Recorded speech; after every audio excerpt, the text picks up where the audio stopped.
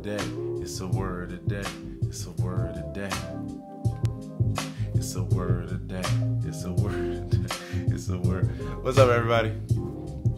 It's a word a day, and we're here again, 3/16/20. Today's word of the day is teleological. Teleological. Have you ever heard of this word before? I hadn't prior to, I would say about a year ago. And the way I came across this word teleological was dealing with or learning about arguments, learning about fallacies and different kinds of logical fallacies and arguments and that kind of thing. And so I came across the teleological argument. So here's the definition of teleological. It's an adjective relating to, and this is dealing with philosophy, relating to or involving the explanation of phenomena in terms of the purpose they serve rather than of the cause by which they arise. Teleological narratives of progress. As it relates to theology, it's relating to the doctrine of design and purpose in the material world.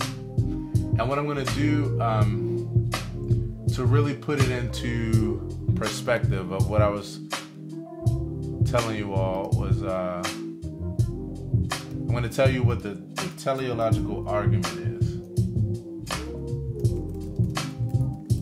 And then this will give a better context. Okay. So I came across this with dealing with arguments. So this is the argument for the existence of God from the evidence of order and hence design in nature. So basically, anyone who is arguing from the place of design, the idea of design, I'll say, and those that understand my language know why I say the idea of design. Because as a person who's on the other side of the argument, as a skeptic, I don't believe that there is inerrant design. I believe that because of evolution, we are pattern-seeking individuals. So we look for patterns, we look for a particular kind of order or design, because that's how we understand the world. And so sometimes we look for pattern and order in places where there is no pattern or order. And here's one way of showing that. If you bear with me for half a second, I promise you won't regret it. That's a lesson. Give it to you like this. No stressing. Oh, so what is that? Chances are by now, unless you are blind in one eye and can't see out the other, you see a face.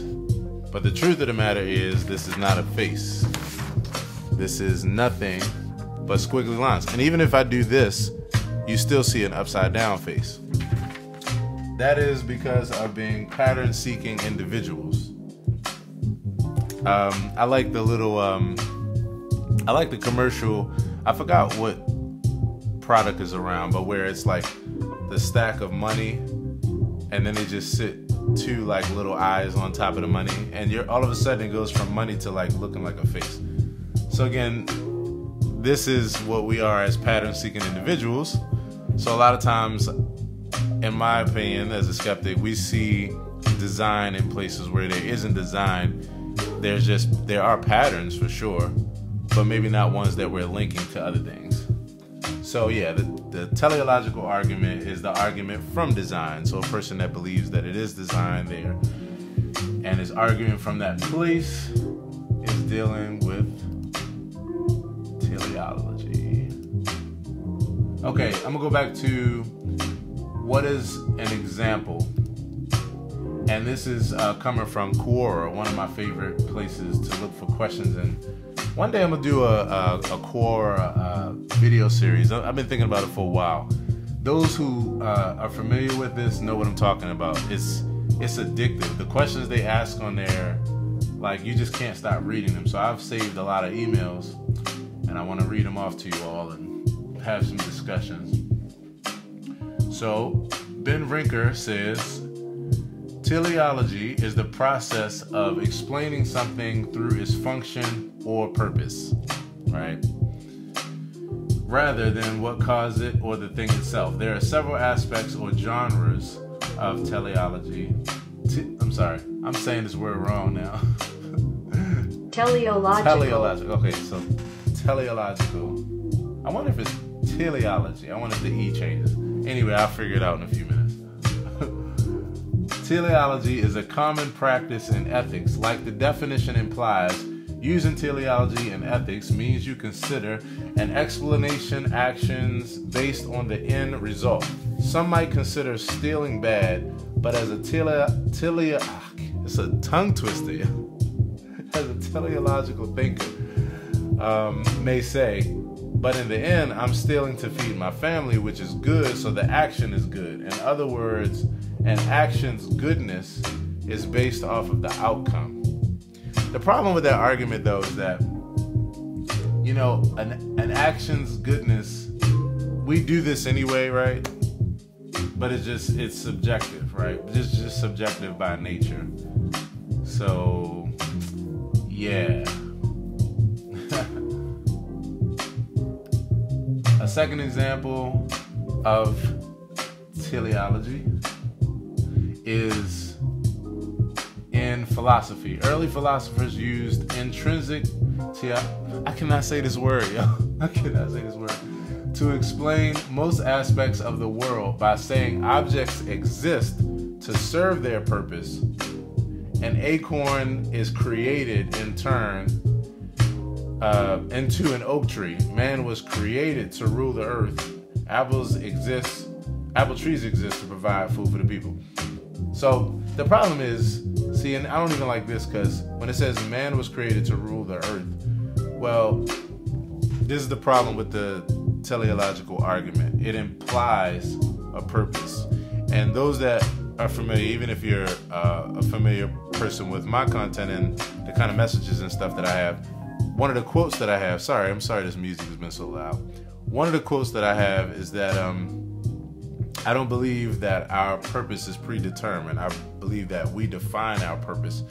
And I believe that what's ultimately going on when we say that we have discovered our purpose, or we finally figured out the purpose of our lives, even if it comes by what many people feel are means of spirituality or religion, I believe that what's essentially happening is we have all our preferences, our desires, our likes, our dislikes, you know, what makes us us. And at that point, it gives us certain predispositions towards certain things. Like, for me, I could say if I wanted to, that my life's purpose is to be a musician, right? Because for a period of time in my life, not only was that all that I did, but I've done it well. I've touched a lot of people. I've made a successful career off of it. And I've gotten to the point where I do it really well. Well, but then you have the problem, which is right now, I can say that my purpose is literally to talk to people and to talk about important subjects like purpose and teleology and self-care and all those kind of things.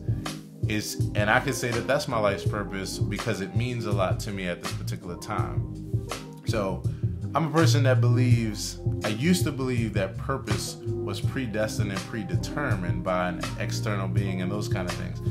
But no longer do I believe that, because your purpose is what you're selecting at the given time, and it changes a lot of time depending on what speaks to you and where you are in life at the time, you know?